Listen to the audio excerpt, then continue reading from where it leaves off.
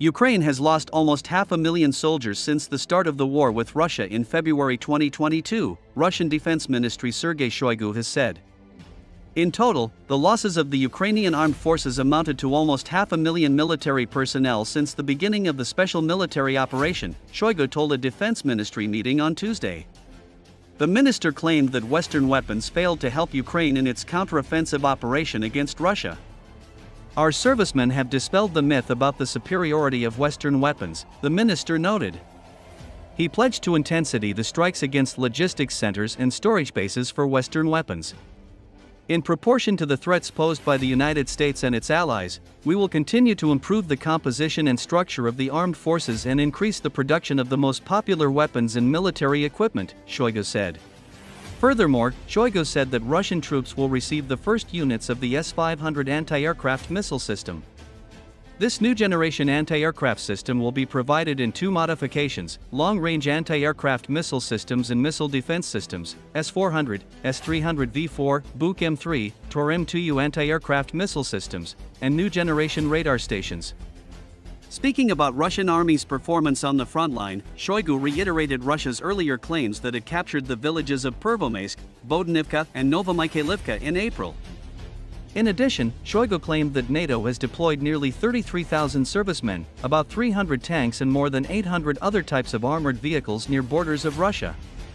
The minister the fact that Washington was poised to supply Kyiv with a new military aid package worth nearly $61 billion following a vote by the House of Representatives on Saturday. He noted that NATO is currently holding military exercises involving 90,000 servicemen and the exercises are mimicking supposed impending Russian aggression. Touching upon Sweden's accession to NATO, the Russian defense minister said the prospects of this country's membership to the alliance has increased tensions. Sweden's entry into the North Atlantic Alliance in early March has increased military and political tensions in the western and northwestern strategic directions, Shoigu said.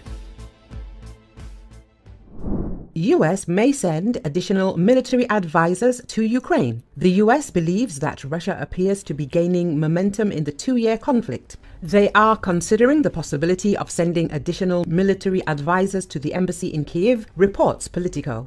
Pentagon spokesperson Major General Pat Ryder stated that advisors would not have a combat role but would advise and support the Ukrainian government and armed forces. Throughout this conflict, the Department of Defense has reviewed and adjusted the US presence in Ukraine as security conditions change. We are currently considering the possibility of sending several additional advisors to enhance the Defense Cooperation Office at the embassy, Ryder said in a statement to Politico.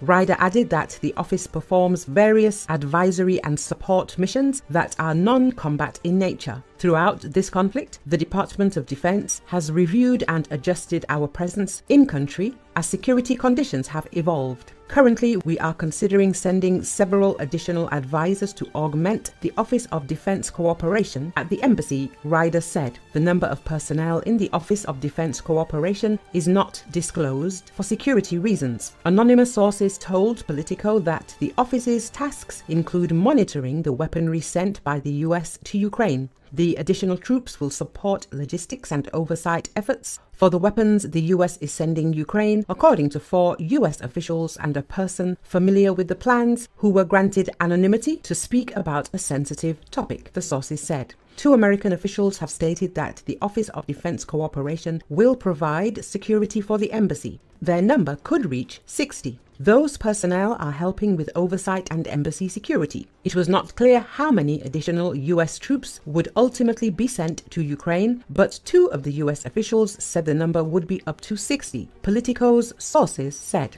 Recall on April the 20th, the US House of Representatives approved aid to Ukraine. The total amount of the aid bill to Ukraine is $60.84 billion.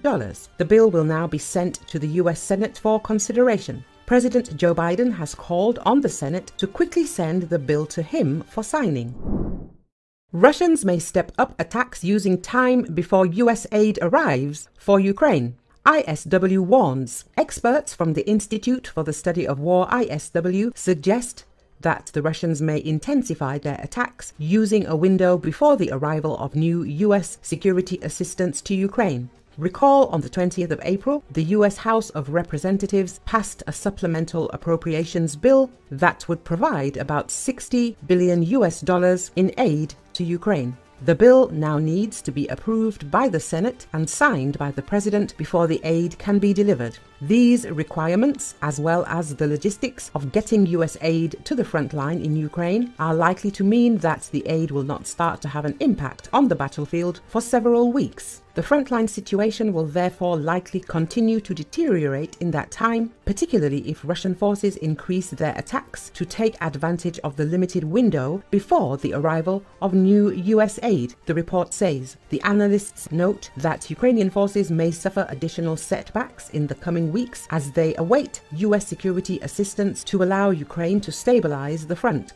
However, the Ukrainian troops are likely to be able to halt the current Russian offensive if renewed US aid arrives quickly. The report adds, the threat of an operationally significant Russian advance in the coming weeks remains, although the Ukrainian command may have more latitude to take short-term risks with dwindling supplies to prevent such an advance once it knows that more material will be arriving soon. Experts suggest that the Russians are likely to intensify offensive operations and missile and drone strikes in the coming weeks to take advantage of the closing window due to Ukrainian material constraints. In addition, Russian troops are continuing and in some areas have intensified offensive operations, likely to take advantage of abnormally dry spring conditions and the ongoing shortage of Ukrainian supplies before the arrival of promised Western security assistance. At the same time, experts point out that Russian troops have achieved only tactical successes over the past 6 months of a deteriorating situation in Ukraine and are likely to achieve a breakthrough that would make the front line collapse.